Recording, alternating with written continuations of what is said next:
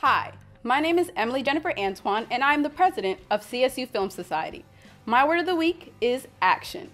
Instead of sitting around all day or talking about what you want to do, actually do it. If you want to start an organization, start it. If you want to be the best in your class, study hard and go out of your way and use your resources and actually become the best that you can be. Manifest what you want to do to become the best. And remember, be comfortable with being uncomfortable in order for you to be successful.